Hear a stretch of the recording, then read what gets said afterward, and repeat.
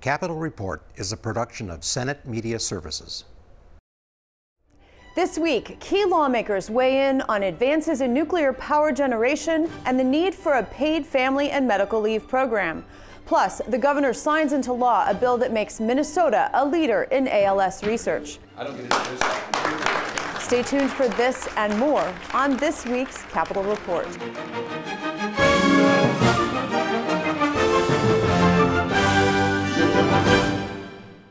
Welcome to this week's program. I'm Shannon Loehrke. Proponents of nuclear energy are saying that nuclear power is key to a clean, reliable, and affordable energy supply. Senator David Senjem is chair of the Energy and Utilities Committee, and he joins me to talk about nuclear energy and other proposals to expand affordable, carbon-free energy. Thanks for being here. Good to be here. It's always nice good. Yeah, it's great to see you. 11 states now have policies in support of advanced nuclear energy, and your committee has spent the last few weeks delving into advanced nuclear energy technologies. In your view, is this a direction that Minnesota should go? Well, I think it's certainly an option, and we always talk about the menu. So, and what we're talking about now is not giant nuclear power plants or anything like that. We're talking about much smaller units that might be appropriate for a city, depending on the size and so on and so forth. So I think you have to have it in the menu, and right now we have a moratorium in Minnesota. The utilities really, I mean, because of that moratorium, they can't even, I mean, they can think about it, but they really can't go forward with it, and they're not going to spend any money even evaluating it at this point, given the moratorium. So we'd like to lift that moratorium so some of these ideas can kind of fulminate a little bit. Doesn't mean we do them or not, but it's certainly an option. To your question, it's certainly an option that we ought to look at. Well, in lifting that moratorium, there are bills that would do that. There's also some resistance, usually based on waste and what happens to the waste. Now, one of the testifiers did say that a key to the waste issue is educating the public. Do you agree that if the public were more educated on what nuclear waste is and the safety of it and all of that, that would help move the needle?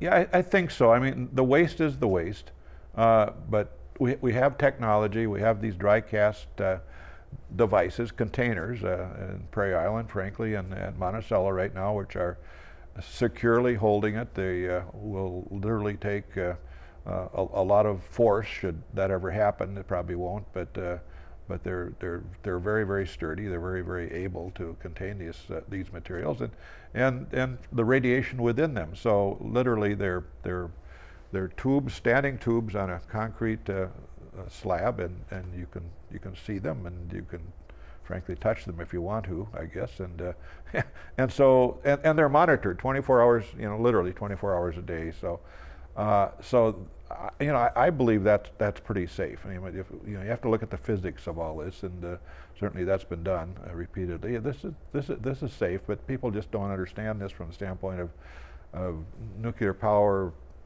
atom bombs, et cetera, et cetera. It's all that kind of feeds into this. But I do wish that people could go down to Prairie Island and see some of this, or Monticello, because I think they'd feel somewhat relieved about how we're handling them. Now, your committee had presentations about what they're calling advanced nuclear technology. And so you're talking about what Minnesota has to, traditional, very large-scale nuclear power plants. However, some of these new technologies offer a variety in fuel sources, innovations in safety systems, and also completely different scale from these very large, what we traditionally think of. Is this new emerging technology, I think someone in the committee said it's a very exciting time. Is it an exciting time? Are we on the cusp of a kind of nuclear renaissance? Well, I think so, because this world right now is certainly looking for energy independence, getting off oil and things like that, more than maybe ever in my lifetime. And so we're also looking for clean, reliable energy. And so, and certainly affordable, but so what's on the menu? It's we certainly have wind, solar. The hydrogen revolution is coming. We know that from the standpoint of a storage media and frankly fuel, and that's clean and that's good. But I don't think we can forget nuclear power either, because it does provide that clean and reliable power that we all want. We want the lights on, we want the cameras on, and we need that. And so this is certainly an option. It's a little more expensive maybe in the short term, but these things last you know, a long time, and so they can be kept going and in a safe, reliable way, and more safe than ever, frankly, as we learned in the hearing. So yeah, you can't forego these, I don't think, at all. I mean, we don't complain too much about you know, aircraft carriers. We don't complain too much about nuclear submarines. But the big power plant is just one of those things that people almost in an ingrained way sort of are fearful of. I'd like to shift away from nuclear power right now, because you have two bills that I'd like to talk about that would perhaps lower energy costs. Outside of the nuclear question, you're proposing a bill that would create a process by which the Public Utilities Commission would allow natural gas utilities to sell bonds as a way of reducing the economic impact on customers after extraordinary events. So I assume we're talking about an event like the polar vortex in Texas last year. How does the bond sale help alleviate that price spike that we saw here? Well, let's just say, for instance, the Texas incident, you know, the gas companies, in the middle of the winter, they still obviously needed to serve customers. Their price of gas went way up, and almost to the point of unaffordable for the gas company itself, but they had to buy it at extraordinary prices. Now what do they do with this situation they're in? They have to pass it on to the ratepayers, and that's what we're experiencing right now. And you know, they might be able to borrow a little bit short term. This would allow the gas companies to be able to buy bonds, perhaps 20-year bonds at a very, very low interest rate, AAA bonds, and then effectively sort of level that payment off so that it's much more incremental over a long period of time and much less notice than we're noticing right now. So it's a tool, if you will, as it was described in the toolbox. It may or may not be used.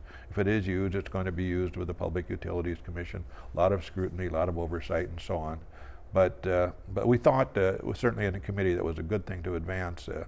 And I dare say it's probably going to go through our bill, and the House, I think, was going to agree, and we'll have this in law, and so we'll be able to level those spikes off. That's what this thing does. It levels the spikes off a little easier on consumers, and frankly saves a lot of money in the long term for consumers.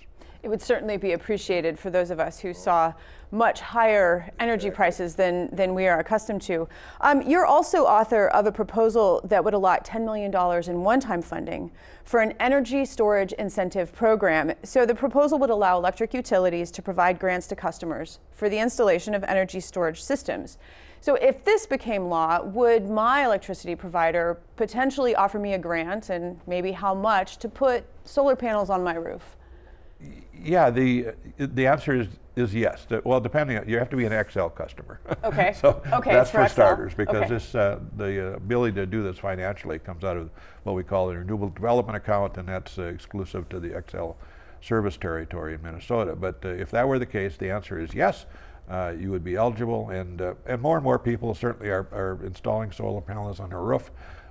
They do sell the excess electricity back to the utility, but this would allow for those that want to an ability to store it within their battery, typically located in their basement or wherever it might be, and be able to live off that battery incrementally as the peaks and valleys of the day go by, and in terms of energy usage in your house.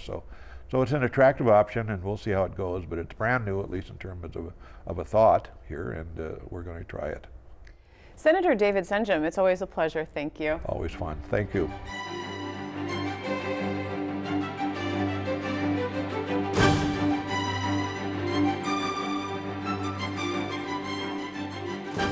This week, the Senate granted its full support to a bill that divests state pension funds from Russia and Belarus and codifies the governor's executive order blocking state contracts with Russian entities. This bill, while small, is an action that the Minnesota legislature can take to stop Putin and his army from further atrocities in the Ukraine, atrocities that we have not seen here since World War II, and they threaten to destroy a peaceful nation that poses absolutely no threat to Russia, Belarus, or any of its neighbors. There are over 17,000 Ukrainians living in Minnesota, and we've heard from many of them since this bill was introduced, one being Luda Anastasievsky, a woman who was born in Mariupol, Ukraine, and she's a local leader here in Minnesota, and she's a member of the Ukraine community, and she's been an educator in Minnesota for 30 years. She has not spoken to anyone in her family in over a month.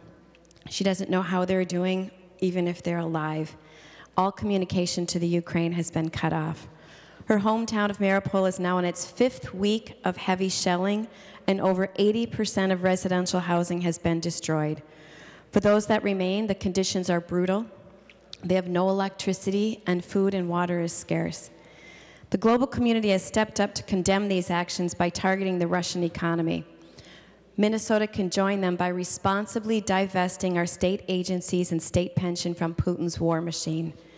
Pension holders do not want to fund their retirement from the bloodshed, and we do not want state agencies to serve them while holding contracts in Russia and Belarus. I grew up with, and I proudly represent, a strong, vibrant Ukrainian-American community. Like many communities, they value their cultural traditions.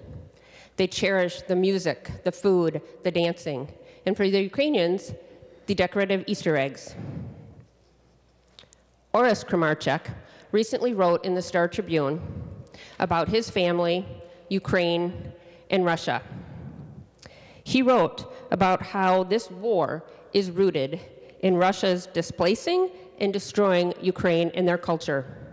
How do we help the people of Ukraine save their culture, save their soul, save their democracy? We can help by voting green. This bill sends a message that we can work together, that we support the sovereign, democratic nation of Ukraine in a measured way that works for the State Board of Investment. Please vote green to oppose Putin, to oppose this war, to oppose the genocide. Please vote green to stand with Ukraine and our Ukrainian Minnesotans. Please vote green for freedom and democracy. Slava Ukraini.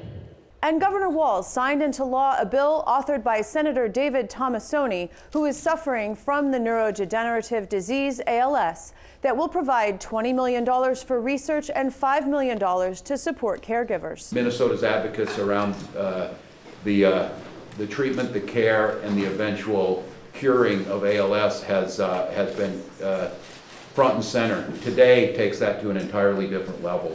You see a bipartisan wide net that was cast to try and attack this issue in a way that hasn't been done in any state before. And I'm just incredibly proud to watch what's happened here. This piece of legislation is here to be signed. One of the first things that's been there, and it shows Minnesotans that we can come together around a common good. You know, the governor called me shortly after my diagnosis, told me that he would support whatever I wanted. I received similar assurances from Speaker Hortman and Majority Leader Miller. Maybe I should have asked for more. For such assurances, I never would have expected to be here, signing this particular bill, participating in a signing ceremony of this magnitude, surrounded by so much love and friendship, this early in the legislative session. My family and I are overwhelmed and grateful to everyone involved. I will never forget the day, last June, when David came into our suite up on the 3rd floor here, and he had been doctoring on Fridays. And he came in on Monday morning, and I immediately went into his office, and I said, David, what did you find out at the doctor Friday? And he had a hard time getting the words, and he said, I've got ALS. And I said, well, David, what's the prognosis? And he said, Tom, they told me there's nothing they can do.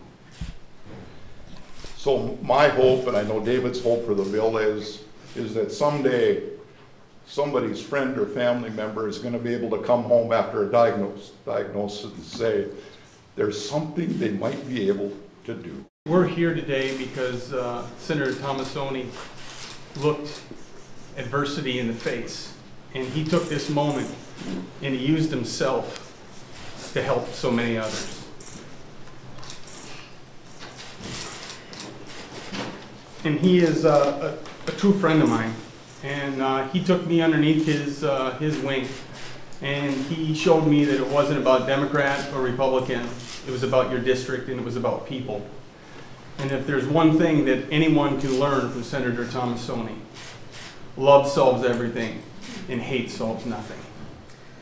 Together, we look forward to seeing continued advances in research led by the great state of Minnesota, to see meaningful treatments come to market, and to realize a world without ALS.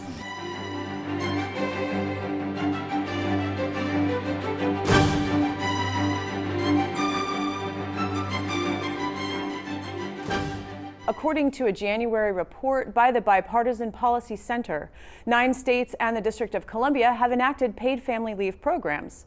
A paid family and medical leave program in Minnesota has been a goal of Senator Susan Kent for several years now, and she joins me to talk more about it. Welcome. Thank you. It's good to see you, Shane. The Minnesota Senate passed paid family medical leave back in 2016, but the House did not take it up.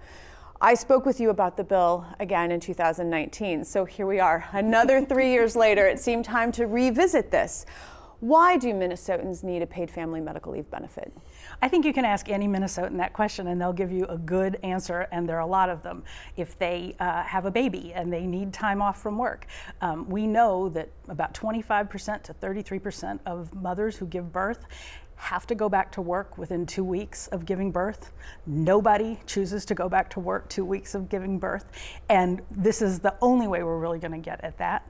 If you have a serious illness, and you need serious cancer treatments, say for example, that sideline you, or you have a serious injury, or you have an ailing elderly parent and you need to be there for them and to care for them. Any of these are just some examples of why Minnesotans need this benefit. As I mentioned in the introduction, there's a growing list of states that are adopting some kind of paid family leave benefit, and each state operates differently. What, in general, are the startup costs likely to be? How long until it's fully functional? If it would become law, how long until we achieve, sort of a regular benefit that people could take advantage of? If we were there, and there have been several different proposals, and my bill has not had a hearing, so we've not been able to really debate and discuss and amend to address some of these questions. But because that's the purpose of giving bills hearings, so that we can do that public process. But one of the proposals is that people would pay into the fund for 2 years and then it would be fully operational. There are other options. For example, it's been proposed we could use some of this surplus money, one-time surplus money, to just get it started, and it would take some time to get it literally implemented and up and running. But pretty quickly, maybe a year, we could have people taking advantage of this. In essence, the state would be creating an insurance plan that all employees would pay into, and that then anyone could dip into for a qualifying event. As you said, the birth of a child, or the adoption of a child, or caring for a seriously ill loved one, and still get paid. What level of wage replacement are we talking about? It depends. It's on a sliding scale, so that it's up to 90% if you are at the low end of the pay scale, so you get almost all of your payroll, your income taken care of, covered by this benefit. And if you make more money, it's down to, I think, 45 or 55%, and then it caps. So even if you make a lot of money, if you have a really big salary, you're not going to get 45 or 50% of it. It's designed to support those who really need it the most, who cannot afford to take that time off, either for themselves in a major illness or injury, or for a loved one. And we know that people need to not be put in the position of having to choose that kind of care, or paying the rent, putting food on the table. Now, you mentioned that people who go back to work right after giving birth, and so I always wonder about people who are part-time, because when I had my children, I was an adjunct faculty member, and so I was not a full-time employee. I didn't have those kinds of benefits. I ended up taking a week for each child. Would part-time workers be eligible for maybe a prorated amount? Yes, and it is structured to work so that part-time workers have the opportunity as well. And as I had my baby when I was self-employed, and self-employed people can opt into it. And same thing, they can pay into it, and then they can potentially pay somebody to keep doing the work while they're taking the time off. Some of the larger businesses in Minnesota are already self-funding this benefit for their own employees. And with a tight labor market, you know, that is certainly an attraction for employees and creating maybe an unlevel playing field then. For those companies that already have this, would your bill preempt their plans?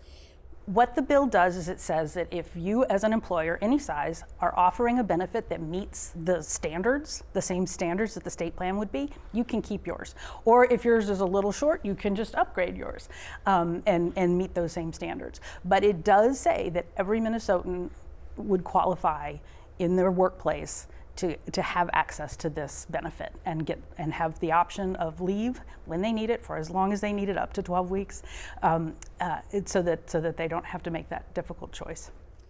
As you know, Republican Senator Julia Coleman has proposed a measure that would allow businesses, especially small ones who can't compete with these larger companies, to purchase insurance products on behalf of their employees as a way to expand that benefit to more Minnesotans. Could you support this, knowing that it is at least moving the needle forward for more Minnesotans? First of all, I'm really glad to see that there is bipartisan efforts to try to solve this very real need for Minnesotans. My concerns with these proposals is the way they are. First of all, when you the proposals don't cover everybody. They both in terms of they don't have the medical leave part of this. This is only a family leave plan. If you have pregnancy complications, it doesn't count. Then it's more expensive because anytime you go through the private insurance industry, it just is a more expensive because you've got a smaller pool. The larger pool of a statewide plan is what brings the cost down for everybody across the board, and then which makes it feasible to make everybody able to receive the benefit. And then the other problem with this one is that it is capped. There's just, you know, if the state were to subsidize this for everybody through this type of a mechanism, we couldn't afford to do it. So it'll be relatively few people who have access to it. The math just doesn't work to make it widely available, and it doesn't prohibit a company like, for example, a major corporation. As we've seen, they will sometimes provide benefits to people in headquarters, corporate headquarters, but not for folks who are working, say, in the restaurant outlets or in the retail outlets. That would still allow those kinds of picking and choosing to happen. Now, the one criticism, though, that I have heard from some Republicans is that this proposal is sort of a one-size-fits-all approach and potentially creates another MNLARS because it would be a state-run program. How do you counter that? One of the things I would say is the way that ours is developed. First of all, we have been learning from states that have been doing it. The state of Washington, for example, has a very similar unemployment insurance system that Minnesota has. And so we can model our paid family medical leave program off our unemployment insurance system, and also off the program that Washington State has very successfully implemented. So we don't have to have whole new computer systems. We don't have to reinvent the wheel. It takes advantage of all the great learning of what we know works and what we know worked through the pandemic. Let's be clear, these states got to kick the tires on their plans and their policies through a historic time, and it worked. And so, you know, we feel like that's a pretty good testimonial for what that could do for Minnesotans. Now, one more thing before we go, because you were elected to the Senate in 2012, and you served as leader of the DFL caucus from early 2020 until last September, when you announced that you were going to retire and you stepped down from your leadership role. What over this decade are you most proud of? That is such a hard question because there's so much. I'm really proud of what we've been able to do really with DFL leadership, both in the governor's office and in the legislature at different points in terms of bringing our budget back from a crisis, not having the ongoing surplus deficits, which means we're constantly having to cut for schools and our public safety and judiciary and communities. I would also point to, I will never forget voting for same-sex marriage. and what that meant for so many people. And the last one I will say is being able to support student mental health and counselors, school psychologists, and social workers. We made a dent in that, but as we know right now, more than ever, we need to keep doing that. Senator Susan Kent, thank you so much. Thank you.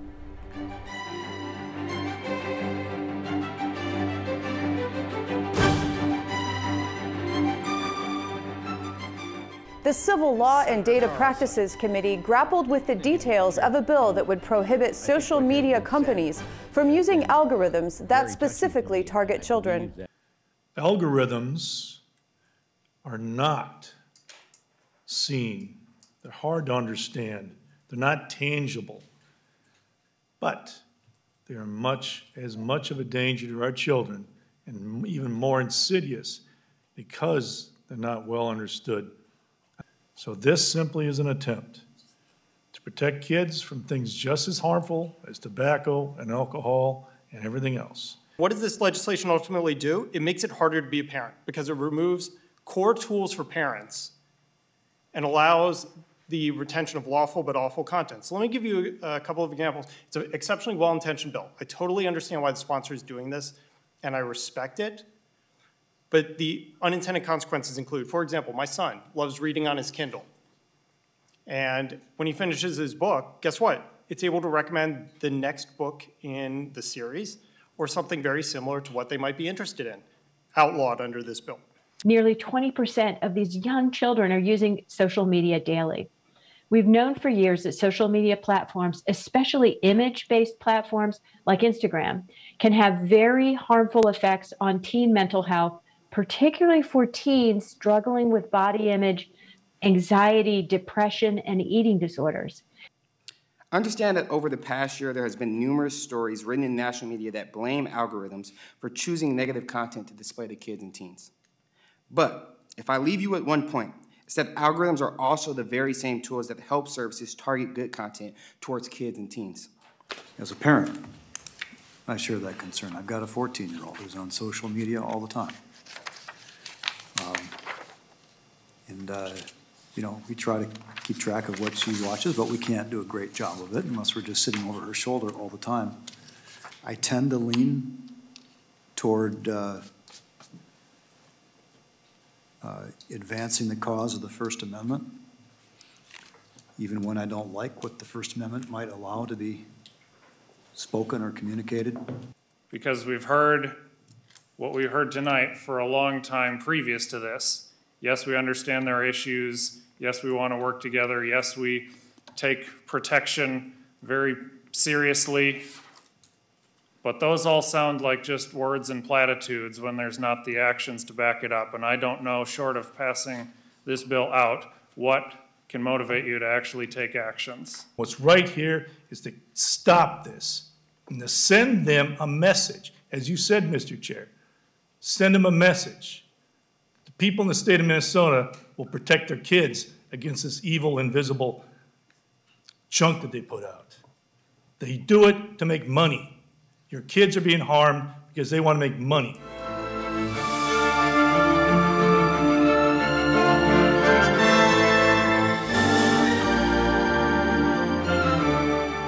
Join us again next week as we delve into more topics affecting Minnesotans. I'm Shannon Loehrke, and on behalf of all of us at Senate Media Services, thanks for watching.